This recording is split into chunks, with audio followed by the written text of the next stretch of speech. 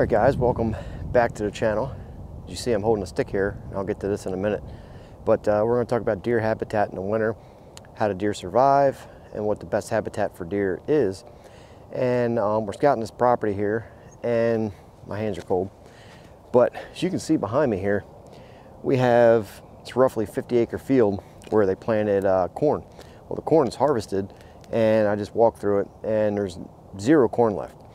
So I've been walking along this strip of woods here, and I probably walked this edge. It wraps around maybe about 300-400 yards, and within this woods line, you got sunlight, and I found roughly about 15 different varieties of plants, bushes, shrubs, woody browse that the deer are eating.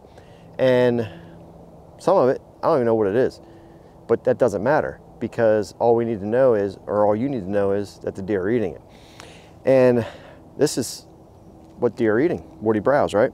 Well, if you break it open, I don't know if you guys can see that or not, but it's still green on the inside. And for the majority of the winter, this will be green on the inside, and deer know that when they browse. And if you smell that, it smells kind of sweet. It's got a sweet smell. Deer know this, you know. Deer, this is what, look at that. And it's actually still got moisture content on the inside. It's not dead, you know, it's still holding moisture. And this is palatable to the deer. And what that means is, this is how deer survive through the winter months. And we need more of this. Well, the key to, you know, helping deer, because everybody wants to help deer, right? And, you know, I've made plenty of videos on, you know, deer don't need our help, and they truly don't. Most of the times, this stuff is here to provide deer and other wildlife with plenty of food.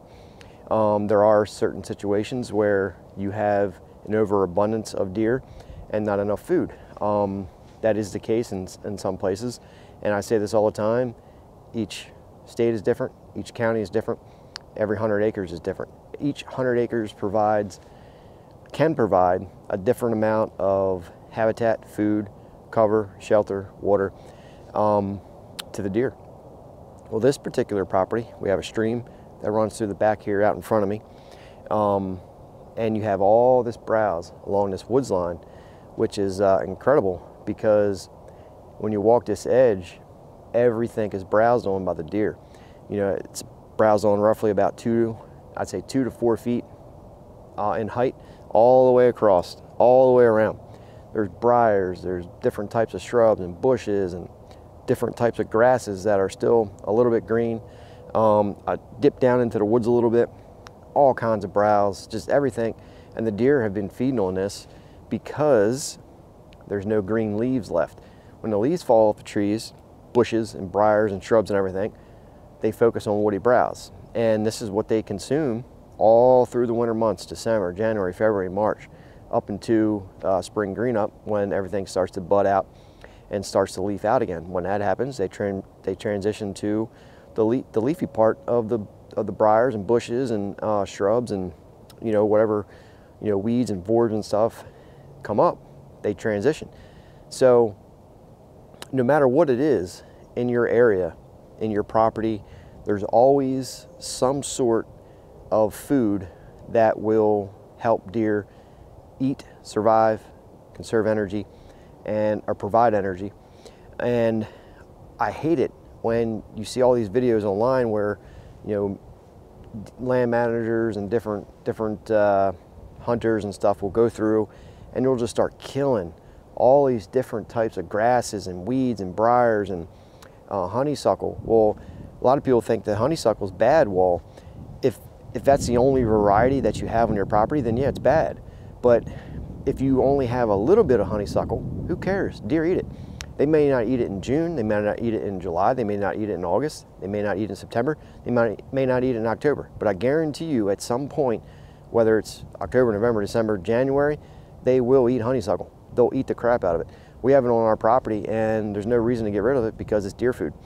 Each month, each week, each portion, or each time frame of that year, there's something for the deer to eat. Like I said, there's like 15 or so varieties of bushes and stuff that I walked through and counted that the deer have been nibbling on, and some of it, I don't know what it is, and I don't really care because it's food for the deer, and they will tell you what they like. So in order to get more of this, and the reason it's growing here is because it's on the edge of a field. You have plenty of sunlight that hits this every day and allows this stuff to grow. Back in the timber, you get less of this because it's shaded out. The sun doesn't hit the forest floor, and there's many techniques, you know, to help that. With that, you can do some hinge cutting. In certain situations, you can do hack and squirt. I enjoy that on some areas. Hack and squirt's a good method. And then also timber cuts. Select cuts is my favorite, where you're not logging the company out, or the property out. You're not taking every tree. You're taking the big trees and allowing the immature trees to mature over time. You're opening up the canopy to allow the sunlight to hit the floor, forest floor.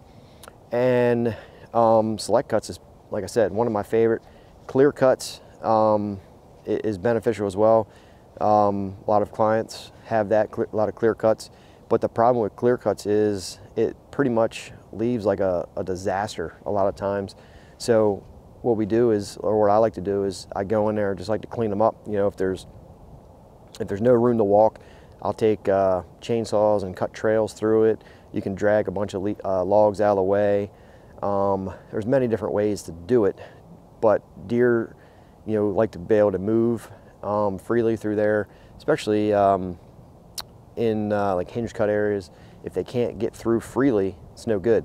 So you have to open that up, and you know, all this stuff, there's no exception. You know, if you're making clear cuts and select cuts and stuff, they have to be able to maneuver through it. Deadfalls, you know, things like that. If it's blocking each area, it's no good. But with that, you'll allow all that sunlight to get down in there, and that is probably one of the best things you could possibly do to your property to give the deer more food. Food plots help as well, but you got to remember, food plots are not going to be enough to sustain enough food and deer herd, you know, through the entire winter, especially if you're talking what most of us hunters are planting, you know, quarter acre, eighth acre, half acre. And it's a matter of planting the right species too. Winter wheat, rye, and things that'll get you through the winter months. It'll still stay green. You get a warm day, it greens right back up. So there's many different techniques to provide or to help deer. And with this here, deer don't need our help. There's plenty of food along this woods line. They don't need our help, right?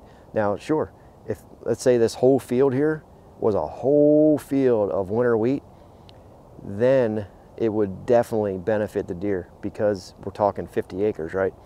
Most hunters don't have 50 acres to plant like this, and you know, 50 acres of corn, it's gone now. So this whole field is sitting dormant. There's no food in this field for the deer. It's all along the woods line. It's all in the woods itself. Browse, briers, the things that, you know, deer feed on in the wintertime. So consider this when you're going into your property this year, and how to create more browse is open up sunlight. You know, get some sunlight to the forest floor, and remember that if you don't have this type of situation, don't worry about it. Deer really don't need our help. There's plenty of food here. There's pros and cons to everything. Each property is different, so you just have to evaluate your own and come up with a plan and execute it. You know, each year you work on it, and remember, it's always what you do this year, it benefits next year. So if you guys have any questions, post them down below. I'll see you guys on the next video.